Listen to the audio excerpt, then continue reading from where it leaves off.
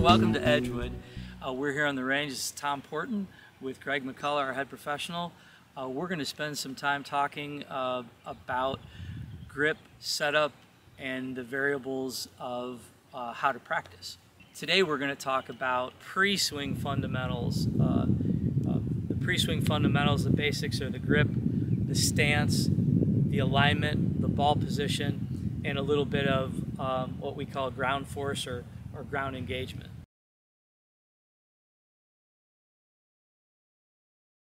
Now we're talking alignment and posture. The blue stick represents the target line. The only thing we're going to aim at the target is the club face, and so Greg's got that aimed out at that yellow flag about 100 yards away.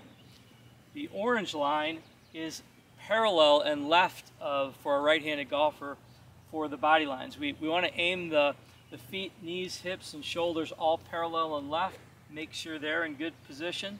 And then the last is balance. We want that balance to be kind of the front of the ankle. So Greg's kind of engaging the ground with his feet, creating good posture angles with his spine, arms hanging down right below his shoulders, and now he's ready to go. Give it a shot, Greg.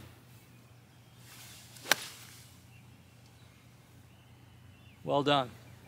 If you have any questions that you'd like answered, or if you'd like to take some lessons here at beautiful Edgewood Golf Course, you can please contact us in the golf shop at 701-232-284. You can follow us on Facebook, FargoGolf.net, all those great social media accessibilities that we have in a great Fargo Park District Golf.